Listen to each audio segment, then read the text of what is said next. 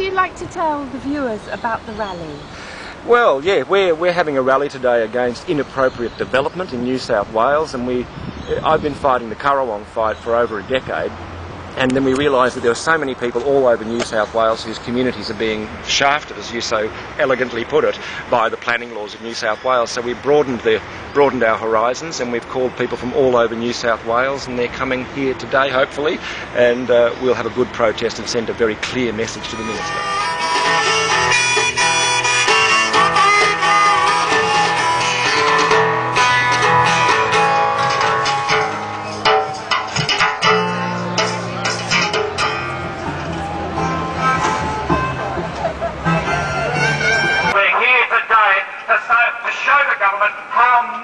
Value our heritage, how much we value our land.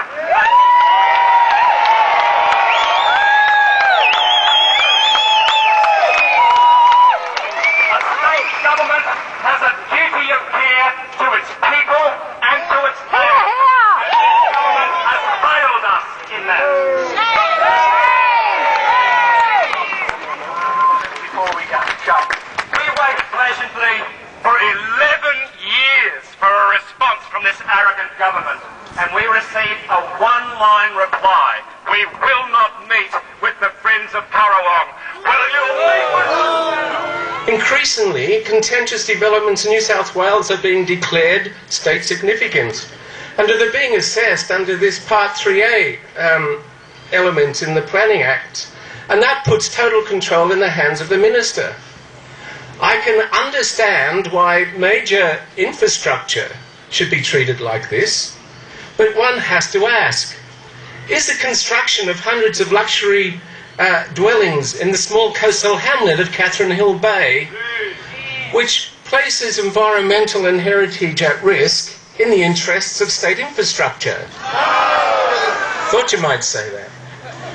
Let's look at the other one. What about the destruction of heritage precincts and homes and villages in Ku-ring-gai to make way for thousands of medium-density developments? Is this state significant infrastructure? The outcome in Port Macquarie shows us is the community up there does not believe that the opposition shows a real alternative.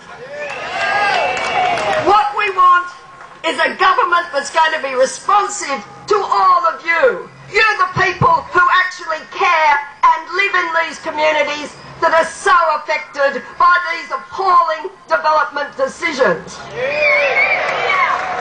Now, what I'd like to do is to start by acknowledging a speaker you're going to hear from in a few moments, and that is Jack Mundy. Jack Mundy, who led the charge, along with the people from Kelly's Bush, who led and the people who were involved for the Labor government in 1978-79 introducing the Environmental Planning and Assessment Act.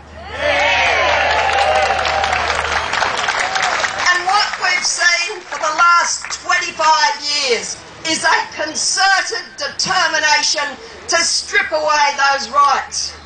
Now, what I'd like to briefly is just tell you how that has come about.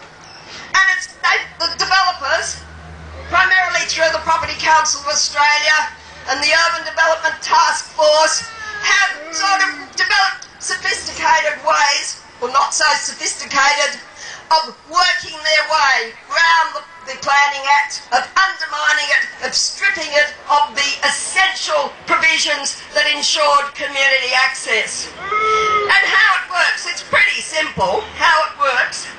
In the period leading up to an election, the property development industry pours millions of dollars into the coffers of the New South Wales Labor Party.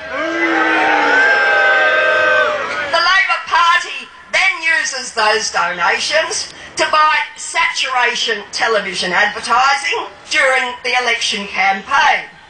But during that campaign, it makes no mention whatsoever of what the government intends to do with the planning laws. But 12 months after the election, the newly elected Labor government presents a set of so-called reforms to the planning laws based on the latest wish list from the development industry. Hey,